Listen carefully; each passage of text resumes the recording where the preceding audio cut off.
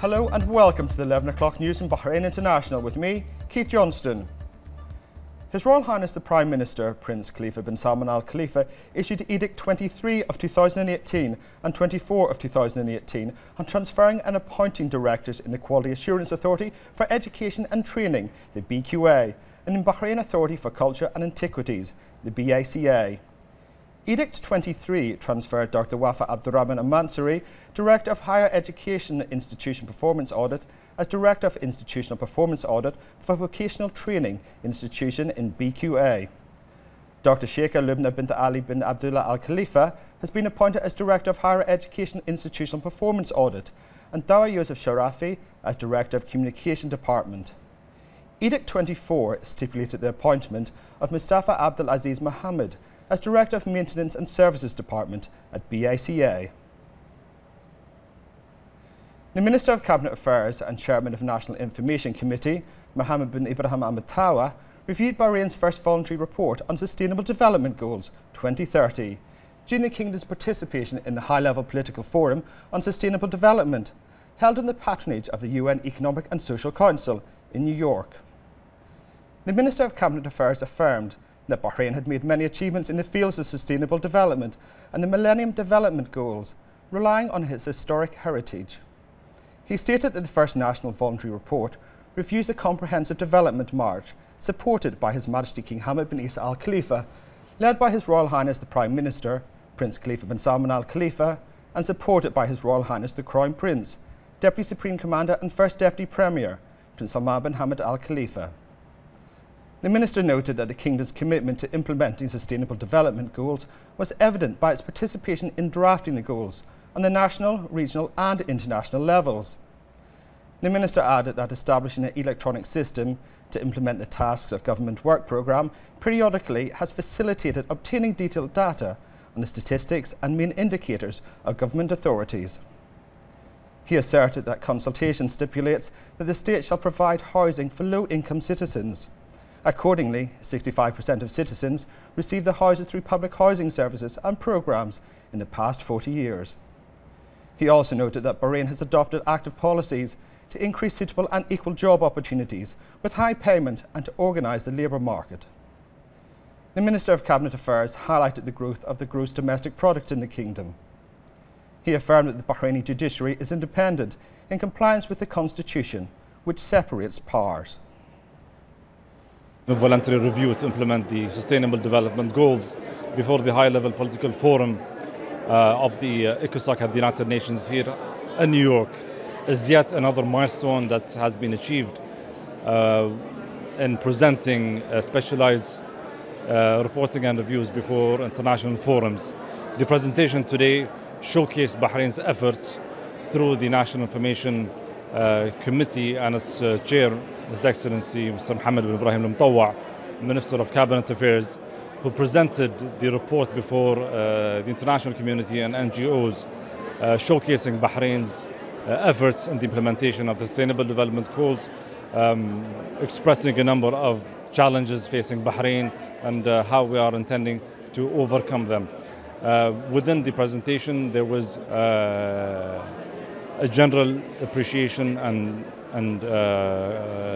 interest in Bahrain's presentation, especially with regards to being a small island developing states and the environmental challenges that we are facing. There was a diverse representation in the panel presenting the report, whether it's the Ministry of Housing, the Labour Market Regulatory Authority, the Supreme Council for the Environment, and of course the Foreign Ministry. We were pleased that it was presented in a very detailed manner, and we were very glad to see how it was comprehended and appreciated by the attendees. First, I'd like to congratulate Bahrain for excellent voluntary national review. Because as a fellow small island developing state, we understand the challenges of small islands in terms of sustainable development. And I think you've done a great deal, you've done a lot, especially in terms of empowering women. Because as the presenter said, since 1920, women have been inside the parliament and been involved in society. So that's very significant. and the efforts that Bahrain has made in terms of empowering its people, trying to improve the lives of people in Bahrain. I think that's also very commendable. So we would really like to congratulate Bahrain. We in Singapore are also doing the national review this time, so we can learn from each other to improve the lives of our people. We've just seen a very thorough and well-prepared report presented by Minister Mutawa. We know this too because our department had a mission to Bahrain, to visit Bahrain and to review the early preparations and help in the preparation of the report. We saw a great amount of detail on housing, very thorough explanation of Bahrain's work in housing for public housing, private sector involvement in housing, infrastructure development, and also the attempt to position Bahrain as a platform and a leader in the region on sustainable development and sustainable development issues in the Gulf region. So really I could say a thorough report, well prepared, building on the strengths of Bahrain, and also strongly looking to the future. Interesting to see the link between sustainable development in the report and the video that was shown, and entrepreneurship, facilitating entrepreneurship both at the small scale and the large scale.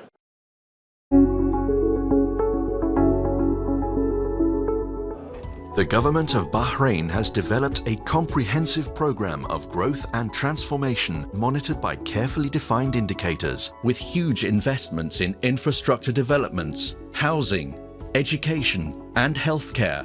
We have a goal to see that every Bahraini has a home, have a job, and we will not have poverty. 60 years ago, Bahrain's government responded to the challenge of a rapidly growing population with housing programs to accommodate the growing citizenry. The Ministry of Housing has signed an agreement with the UNDP to review Bahrain's housing strategy. The private sector has also developed targeted housing projects and given potential buyers access to adequate finance. The Kingdom's constitution mandates that basic and secondary education be free, available to all citizens and compulsory. Enrollment is 100% and Bahrain has eradicated illiteracy totally. The government has worked closely with the private sector to provide comprehensive healthcare to all citizens and residents.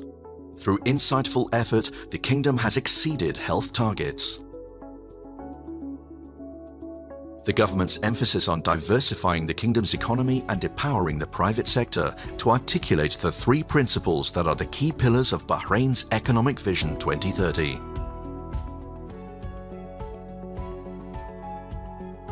Bahrain's government has been resoundingly successful in meeting the rising energy demands of the growing population.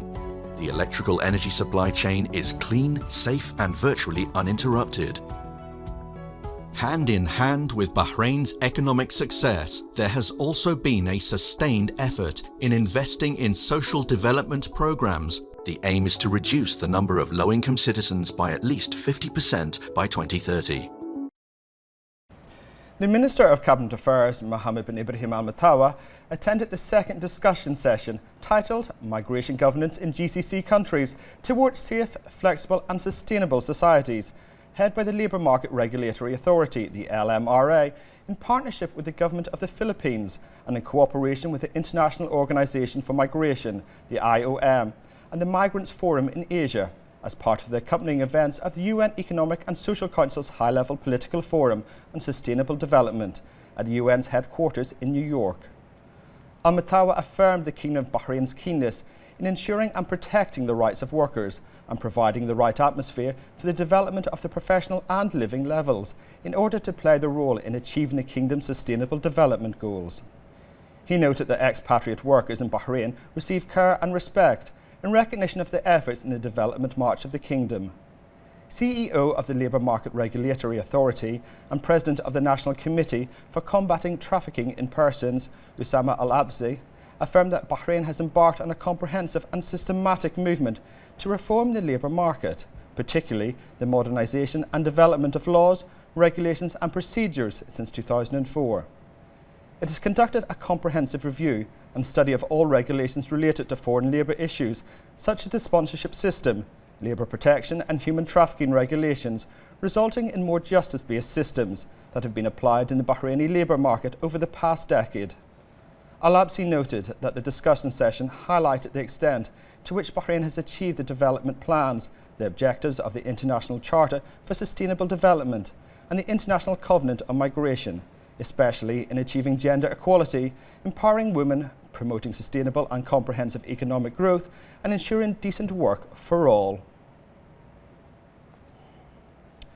The Labour Fund Tamkeen organised an introductory session entitled Promoting Entrepreneurship and Innovation to Promote Sustainable Development Goals on the sidelines of Bahrain's participation in the Political Forum on Sustainable Development, currently held at the United Nations headquarters in New York.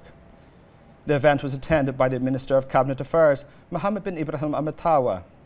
Al-Matawa underlined that the Kingdom has many success stories in achieving the goals of sustainable development, which include the Tamkeen Labour Fund's unique experience in caring for and qualifying national calibers to contribute to the development process in Bahrain.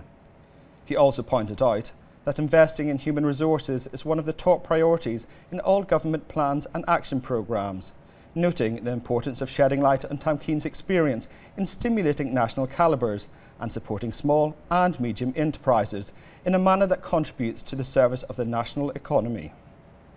Tamkeen Chief Executive, Dr. Ibrahim Mohammed Jahahi, asserted that the Bahraini experience promoting the values, principles and objectives of sustainability is a top priority for the development initiatives launched by the Kingdom of Bahrain under the leadership of His Majesty King Hamad bin Isa Al Khalifa as part of the 2030 vision.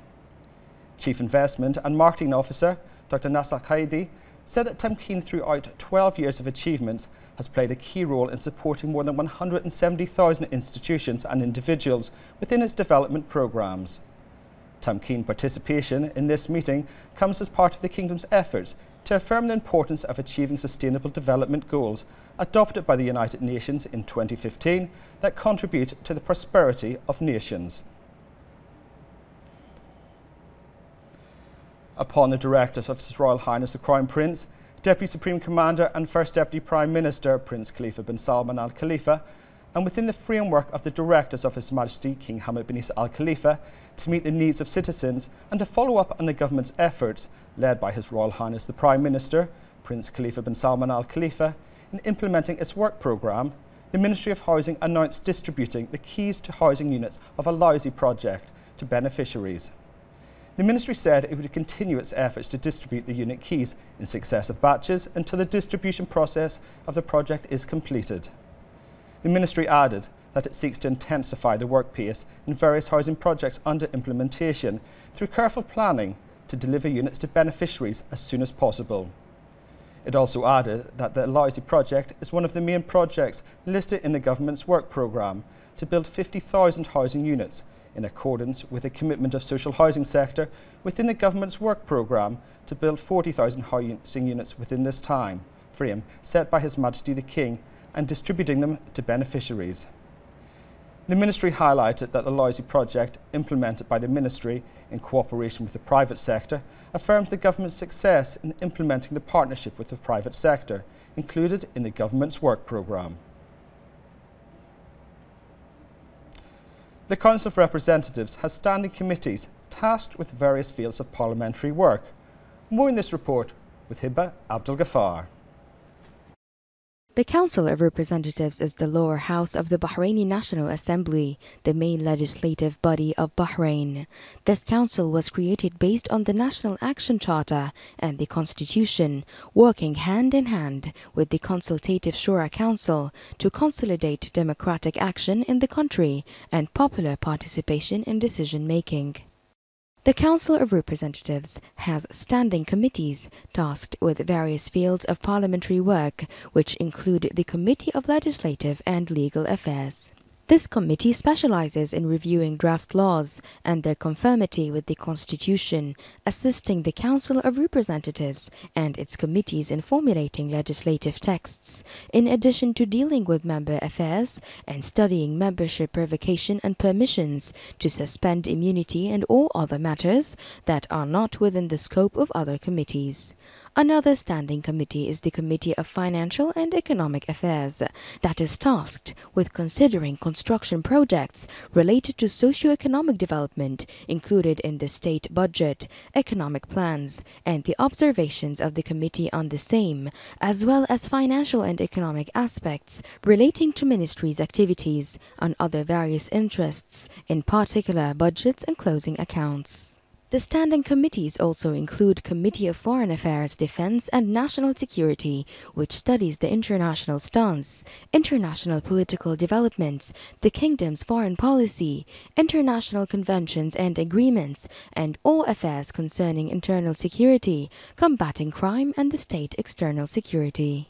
This is in addition to the Committee of Services, which specializes in matters related to all aspects of education, occupational training, eradication of illiteracy and issues relating to social, sports, cultural, health, media services and labor affairs, and Committee of Public Utilities and Environment that is concerned with studying matters related to housing, postal services, electricity, water, agriculture, transport, roads, municipalities and the environment. These committees play an important role in discussing draft laws and legislations to ensure achieving the best interest of the people of Bahrain. Reporting for Bahrain International, I'm Heba Abdul Ghaffar.